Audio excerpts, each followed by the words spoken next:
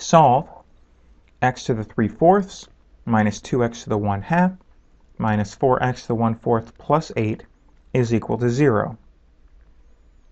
Now this sort of looks like a polynomial equation, but not exactly. So what I'm going to do is I'm going to try and make this look more like something I'm used to by using a substitution. So I'm going to go with the x to the 1/4.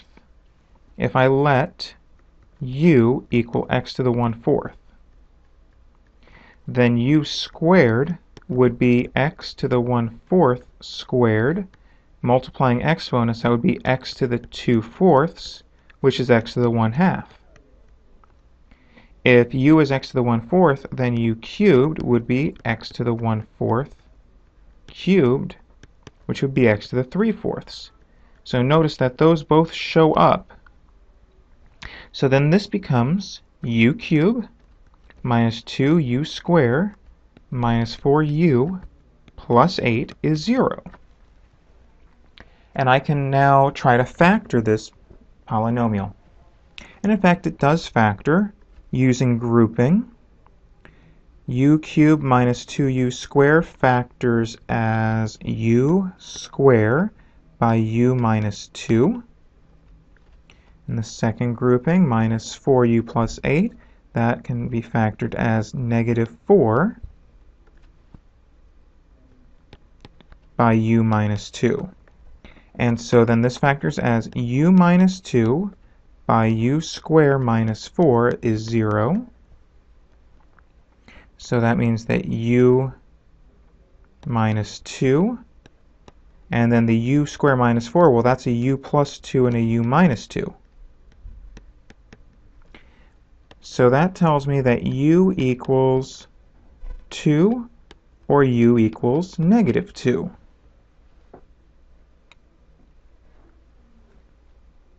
Let's substitute back. U is x to the 1/4. So x to the 1/4 equals 2, or x to the 1/4 equals negative 2. Now, what does x to the 1/4 mean? Well, that's the same as the 4th root of x equals 2. And so if we were to raise both sides to the 4th power, x equals 16. Now let's look at this other equation. This says that the 4th root of x is negative 2. But now wait a second.